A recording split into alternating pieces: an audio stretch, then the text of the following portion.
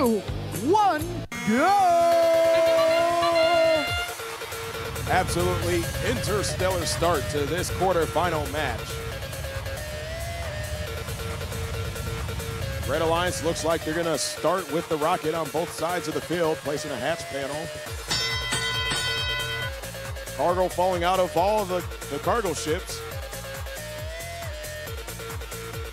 Teams are allowed to pre-start with either a cargo or a hatch panel, a null hatch panel, at the start of the match.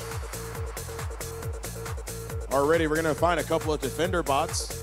Cheesy Poofs, of course, being the target of Team 3045 of the Blue Alliance. Slamming into them. They're making sure they go nowhere. 3045 backs out. Cheesy Poofs will find themselves another cargo. Meanwhile, Team 5700, their robot Phillip, sandwiched between two of the Blue Alliance robots.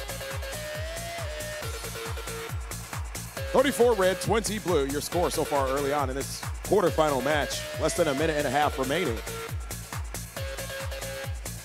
Team 5940, Bread, staying out of the fray in the middle of the field. They're gonna start working on that Blue Alliance rocket.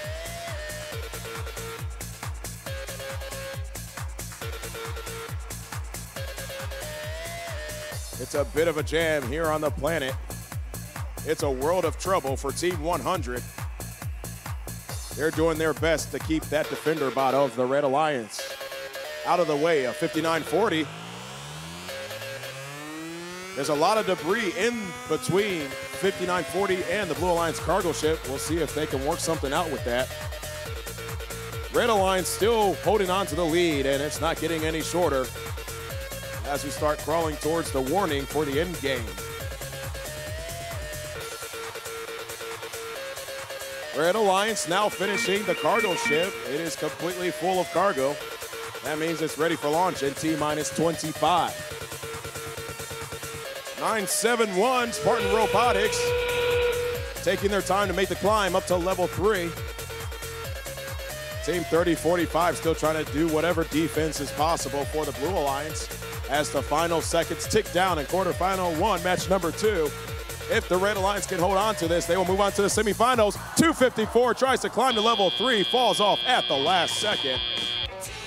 That'll be the match in the books.